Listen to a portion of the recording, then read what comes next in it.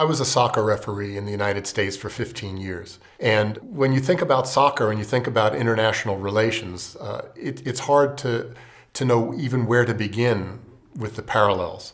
The idea of offense, the idea of defense, the idea of relying upon psychological tools against an opponent, the material capabilities, the training.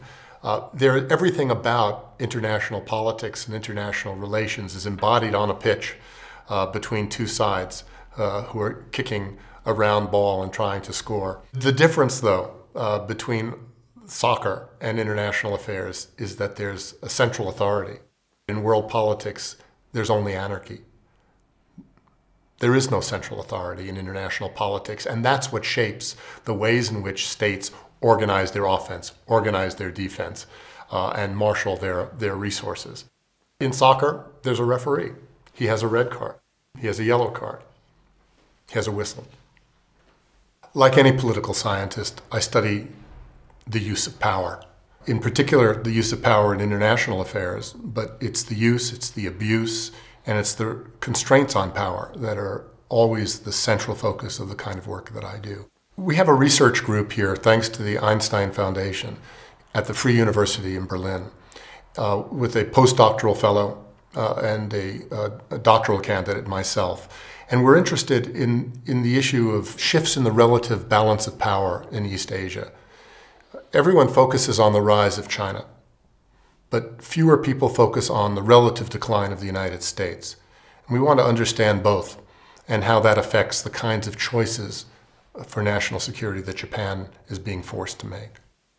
Japan will not be able to balance China on its own.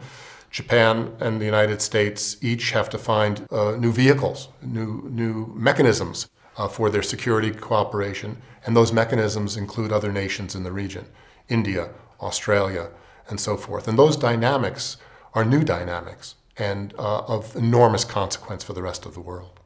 I first realized that Japan would become a central part of my intellectual life when I arrived in Japan for the first time, armed with social science theories and realizing that Japanese practice defied them.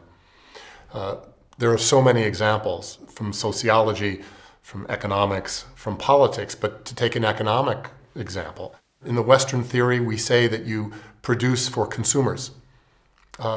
For the Japanese, for many years, it was different. It was about consuming for production. And turning social science on its head was something that happened so often that I became fascinated to see how that works and how we could make better theory as a result from incorporating the Japanese practice.